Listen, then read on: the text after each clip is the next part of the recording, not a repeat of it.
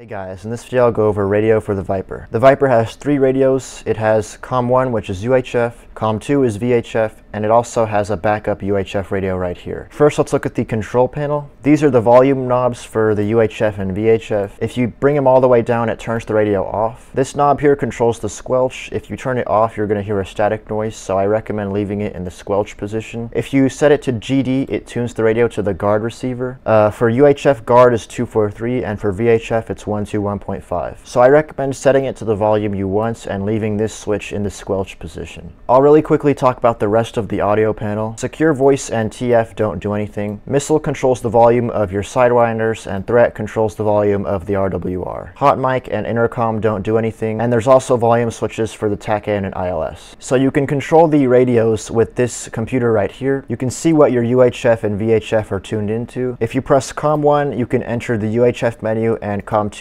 is for the VHF menu. Both of these menus work exactly the same way, so I'll just talk about the UHF. Right here is your selected frequency, so you can dial in whatever you want and click enter. And when I click return, you can see now I'm dialed into 315. You can also enter a channel here. For example, I can click channel 5 and click enter. And when you're using a channel, you can use the rocker switch to quickly change through your channels in the main menu. If you highlight this, you can go through all your preset channels and adjust the frequency for that channel. The last thing you can do in the UHF page is click the sequence switch to switch it from main and both. In main, it works as a normal radio. If you have it set to both, then it'll be a normal radio, but you can also listen to the guard receiver at the same time. Now I'll show you how to actually talk on the radio. In DCS, you can talk in the menu right here, which is how you talk to the ground crew, and you can use DCS's voice chat for multiplayer. If you want to open the menu, for the UHF, it's right alt and backslash.